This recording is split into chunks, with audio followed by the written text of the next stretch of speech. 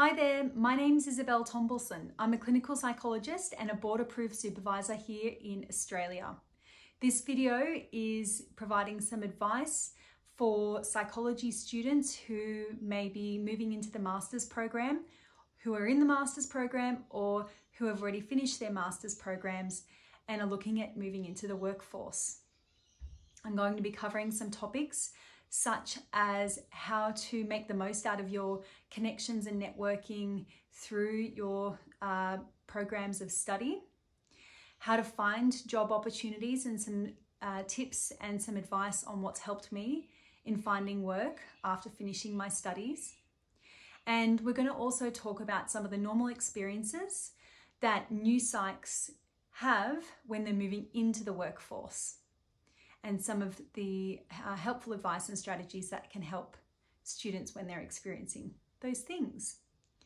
So first of all, let's talk about how to make the most of your connections and networks as you're moving through your programs of study. So this could be through the Bachelor or Honours, and of course moving into the Master's programs. So something that I really want to emphasise with all students as they're in their Master's programs is to, I guess, make the most of the people that you meet when you're studying and when you're in those situations, because you will be not only meeting some excellent lecturers and researchers through your university, some wonderful peers that you'll be studying alongside, but also you'll have the opportunity to meet and make connections with people in the psychology workforce. So doing a clinical master's program, for example, you will be required to undertake, I think, at least 4 placements. So in those placements, you will have a supervisor who will be working very closely alongside you. And of course, you'll have the opportunity to meet peers and work alongside other psychologists and allied health workers and possibly other health workers in those roles. And what an opportunity to be able to, first of all, learn what it's like to be on the ground, to be in the role of a psychologist in those settings, but also to be able to learn and grow through observing and making good professional relationships with those people that you come across. So I really want to encourage you to think about making the most of those opportunities, having some awareness that you will meet people who will have different ideas, different values, maybe some different biases, and align with various different treatment modalities that you may not have had exposure to before. Sometimes we will really enjoy and be excited by the people that we meet and those values, professional behaviours, treatment modalities that they use, and it will inspire us to want to take on and learn from them. Sometimes we will come across supervisors or peers, colleagues that will meet through that journey while we're on placement, and we may not particularly agree with where they align themselves with how they provide professional treatment with the treatment modalities that they use. But I want to emphasise how important it is that we are all, as I'm speaking we as in psychologists, are all slightly different in our values, biases, and alignments with certain treatment modalities. Because when you think about it, all of our clients are also very diverse, come from many different backgrounds, varied backgrounds, life experiences, beliefs, ideas. And so it's really valuable for us as psychologists to also be diverse, so that we have the opportunity to support people who we come to meet in our practices, and that we can all each be slightly different, so that possibly, hopefully, the clients that will work well with us find us. So that's talking about making the most of the opportunities that you have to network while you're in the process of studying, but also just emphasising that it's okay as well if you find that you don't always find people that you align well with, but being able to be professional and have that respect and understanding that it's good that we're different and that we're not all exactly the same. The other reason why I mention this is because when we're in our master's programs, we're already starting to think, well, where am I going to be working when I finish this? I've just studied for a minimum of 6 years full time. What am I going to do? This is where the opportunity can come to find work following your study. So the supervisors that we meet while on placement may be able to give us work opportunities while we're still studying our masters. We might be able to work casually for them on weekends or on other days when we're not required to be at university. And from there as well, our supervisors or colleagues that we meet while on placement might be able to tell us of opportunities in those workplaces or other workplaces that they think that we might be a good fit for. Additionally, those supervisors and colleagues that we come in contact with can give us advice on preparing for interviews, what to expect if we were to interview in a workplace like theirs. In addition, getting to know the systems in those workplace settings, so that when you do go to interviews, you might have an advantage if you understand already, say for example, some of the government health systems that are used if you were to ever go for a government health job. So they're just a couple of the reasons, a couple of the ways that you can really take advantage of those networking opportunities to help prepare you and lay the foundation for some opportunities once you've finished studying. So the next topic we're going to talk about is actually getting work, and where can you work when you've finished your masters in psychology, in clinical psychology specifically. I'm going to speak about that because that is what I have trained in, and that's where I focused my career. So there are 3 general areas of work that you can go into when you've finished your master's program, bearing in mind that it is ideal for you to have transitioned from provisional to registered psychologist, when you're applying for your jobs, but you can still apply for jobs while you're still a provisional psychologist. So, because sometimes there can be a delay with APRA processing all of those applications at once from the eager psychology students moving into the workforce. So I do want to encourage you to still apply, even if you're still waiting for that psychology registration to come through. But yeah, so there's 3 main areas. So you could apply for a government health job. So very popular to apply for jobs with New South Wales Health in any of the hospital networks across New South Wales. And you would be looking at opportunities for both clinical psychology and psychology roles. There are also sometimes roles in New South Wales Health called mental health clinician roles, where psychologists fall into the category of allied health professional that they're looking for in those roles. The benefit of applying for a job in New South Wales Health is if you are a clinical master's graduated student, even if you don't have your clinical master's endorsement and you apply for a clinical psychology job, you are actually paid the award of the clinical psychologist. So it can be quite desirable if you can manage to find a role as a clinical psychologist in a New South Wales Health facility, because you would then have the opportunity to be paid at that level, probably a little bit earlier than you might be able to achieve otherwise. Naturally, those positions are quite competitive, and so it can be quite rare for a master's student to find themselves a clinical psychology place straight out of masters, but it doesn't hurt to try. And part of the advice I'm going to share with you today in terms of finding a role is to reach out and talk to as many people as you can who are recruiting for those roles. So other roles that you can apply for, or other places where you can find work, include other organisations such as NGOs, non-government organisations. So often it will be a local foundation or a charity who has gone out for tender for a program with the government. So the government funds that program, but it's run by a private organisation or a non-government organisation. And there are many organisations across New South Wales and Australia who are running programs. So one really easy example is Headspace. Headspace across New South Wales is run by many different non-government organisations. Another place or another area that you consider working, which is probably quite obvious, is working in private practice. So private practice is a natural progression for clinical master's students. Masters provides us with the knowledge and some basic skills in being able to provide the fundamental treatment models such as CBT, and you can go straight into private practice once you've finished your masters. There are some pros and cons to this, of course, and I remember some really great advice that was given to me by one of my first supervisors on placement. I'll give him a shout out, Mike McDonald.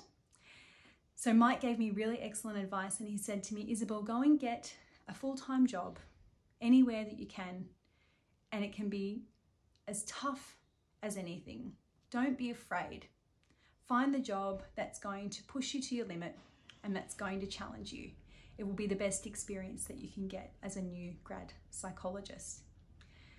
So this is why I'm talking about private practice being slightly, a different path that you could take, in that you can very much be in control of the clients that you get, of the practice that you work, and the hours that you work.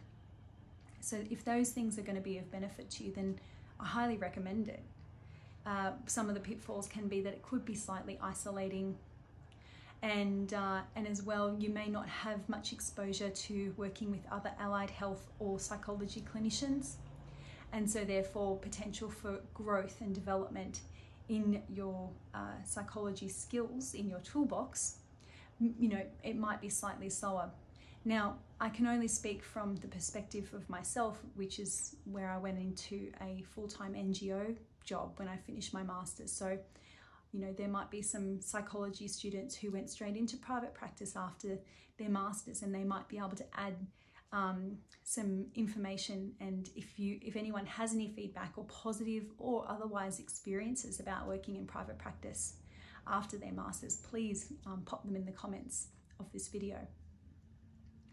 So I wanted to just touch on one thing regarding applying for jobs and just interview strategies that I found really helpful. I was really fortunate to run into a very nice person. They weren't a psychologist, but they worked for New South Wales Health, when I was a new grad from my master's. And they told me when I'm in an interview to think of the acronym STAR. So S stands for situation, T stands for the task, A stands for the action, what I did, and R stands for the response or the outcome of what I did. So when you're in an interview, or even when you're writing application responses, written application responses, you always want to think about providing specific examples of where you have demonstrated the skill that that person is asking you to talk about. So for example, if you're asked to provide an example of when you have provided cognitive behavior therapy to a client, you want to tell them the story of one of the clients that you had while you're on placement that you provided cognitive behavior therapy to. What was the situation? What was your task? What were you required to do? What did you do? And what was the outcome? What was the response? And that will just enrich your response questions in interviews, and also provide an example to interviewers of a little bit about your personality, who you are, and give them a picture of what it's like to work alongside you in a practice. We'll move on now to talking about some of the really normal experiences that new grads can experience when they're moving into the workforce. So this is a topic that your university lecturers may have already raised with you, and that's the normal experience of anxiety, of imposter syndrome, possibly even social anxiety. And look, there could be a multitude of experiences that each individual new grad has when they move into a workplace. This can happen both while you're on placement as well, when you're in your master's program. So let's kind of think that this could apply to both situations, when you're on placement and when you've finished your master's and you're moving into the workforce. So the reason why I want to talk about this today, and I'll just talk about it briefly, is first of all to reassure you that if you are experiencing some level of distress or anxiety or whatever it might be as you're moving into the workforce, that it is really normal. Master's programs are fantastic because they do give us exposure to what it's like to work and function as a psychologist, but it's just the very beginning. And when we move into the workforce and all of a sudden we are responsible, we are these psychologists who are equipped with this training, and there is an expectation from our co-workers, our colleagues and our managers, our supervisors, that we're able to perform a certain job. And that can feel immensely stressful and can feel like a huge pressure on our shoulders.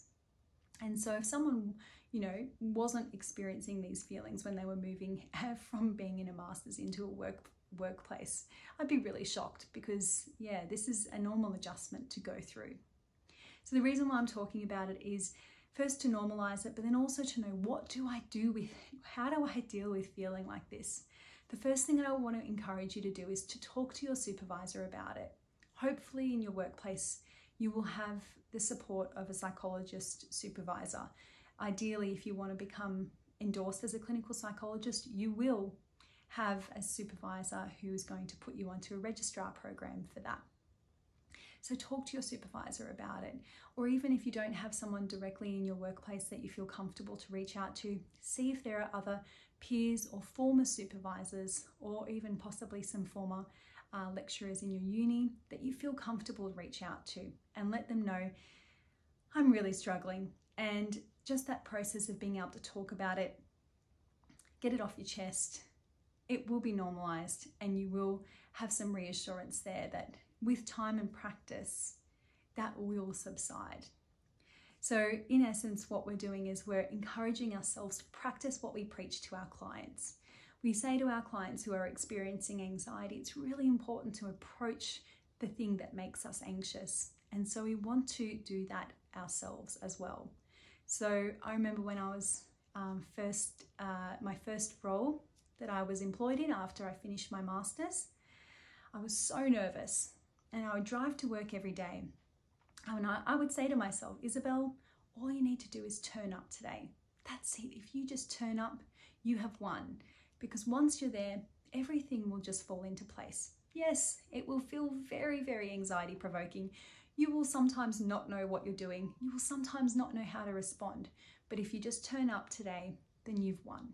And I did that, and I did it over and over and over again, until one day I started going to work and I was like, I noticed that I'm not really having to say that to myself anymore. I'm just able to go. And all of a sudden you start to enjoy aspects of what you're doing. And yes, there are always going to be challenges. We're going to have clients that will challenge us. We might have co-workers or managers who will challenge us. The important thing is to continue to practice what we preach. What would we say to our clients if they were, presenting us with similar issues? We want to encourage ourselves to keep moving forward. Now, in saying that, we should also talk about, and this will be the last thing we speak about today in this video, which is burnout. So burnout is possibly, hopefully, something that you've been provided some information on through your course of study. Burnout is something that we really want to avoid as health workers, as clinicians. We want to be able to pick up on the signs of burnout before burnout occurs. It's much easier to address burnout before it happens than afterwards. So what is burnout? I guess it could be a different experience for everyone, because we all may have different tolerances for what we can manage and what we can't. But burnout would be showing up for you if you were experiencing compassion fatigue for your clients. So that, meaning that we're lacking empathy, lacking compassion for clients that we would normally have. If we were taking more sick days than usual, or taking more days off, that could be a sign that we're in burnout. If we're experiencing difficulty in our own functioning, so if we're noticing that there's changes in our sleep that are enduring, changes in our appetite, our weight, all of the signs and symptoms that we would essentially assess for in our own clients if they were experiencing a hard time with anxiety or depression. So burnout's very similar. Compassion fatigue is one of the big signs that we want to look out for, and it's obviously something that we really want to avoid as psychologists, because compassion and empathy are at the core of what we do. So looking out for the signs of burnout early, noticing if your drive to work is feeling really hard, or your travel to work is feeling like a bit of a hard slog, and you're just not quite feeling energetic or excited about going to work for a few days, and that's a continuing pattern. If you're noticing that you are taking a few more days off than normal, feeling sick or taking mental health days, that's very important, and I really encourage that. But if you're noticing that that's happening more than usual, or if you're noticing that there is a change in how you're feeling generally day to day, then those would be some signs that possibly burnout is on the cards for you. So what to do if you're noticing these signs? As I mentioned before, it's really important to reach out to a person that you feel supported by to talk to about it. So hopefully that would be your supervisor, a manager, co-workers or colleagues, peers that you have formed close professional relationships with, that you feel open to speak with. And then one really valuable resource that I want to encourage everyone to find out about is who your organisation's employee assistance program is run through. So EAP, employee assistance programs, are offered, I think, pretty much in every workplace these days, and you can have, I think, between 3 and 5 free sessions with a psychologist through EAP that are completely confidential. So your employer will never know that you've accessed the service unless you want to tell them, which I encourage if you feel open enough to do that. And obviously the counsellor, the psychologist that you talk to, has to keep your private information confidential. And again, we know that the only time that would break confidentiality is if there were any concerns about risk of harm to yourself or others. So EAPs are fantastic, and I'm very happy to put my hand up and say that I have utilised EAPs when I've been experiencing anxiety as I transitioned into my role as a psychologist as a new grad. It's really normal to experience. So make use of that resource, and of course make use of the people that you've developed those professional networking relationships with through your course of study and as you move into the workforce. That's all I'm going to talk about today. I hope this video has been useful. Thank you so much for tuning in. Please like the video if you've enjoyed it. Please feel free to comment if you've got any questions or suggestions, any criticisms, feedback. Please, I welcome you to share those with me. It really helps to enrich this process of sharing information and gives me some ideas on how I can support everyone going forward. We just heard the train in the background. That's okay. We'll just roll with that for today. Thank you so much, everyone. Take care.